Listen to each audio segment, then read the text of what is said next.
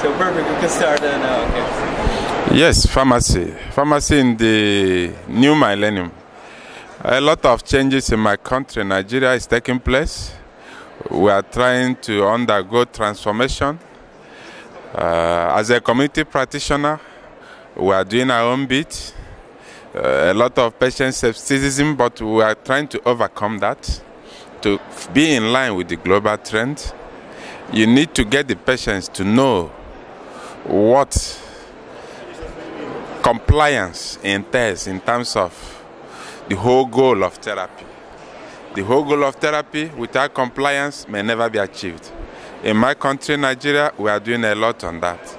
Patients' compliance in terms of education, to the patients, to the end users, to the prescriber, and of course, we are taking care of all the skepticism as they come. It's interesting. I am enjoying doing the job as a pharmacist. I am Chima. I am a pharmacist.